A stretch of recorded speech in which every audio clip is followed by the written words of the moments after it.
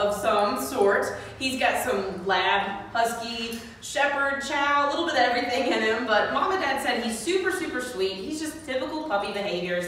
Lots of jumping, definitely absolutely no recall. They had to chase him around quite a bit to be able to get him here, so definitely need to work on that. But let's see where his commands are on day one. Henry, come. Good boy. He's a good boy. Henry, sit. Oh, so we do know sit. Henry, down. Down. We do know shake as well. Henry, place. Good. Checking it out. Checking it out. Heel. Henry, heel. Heel. Heel. Heel. Heel. So definitely no heel command on that one either. But we're going to work on Henry for the next 2 weeks and see where he is. Can't wait to update you guys.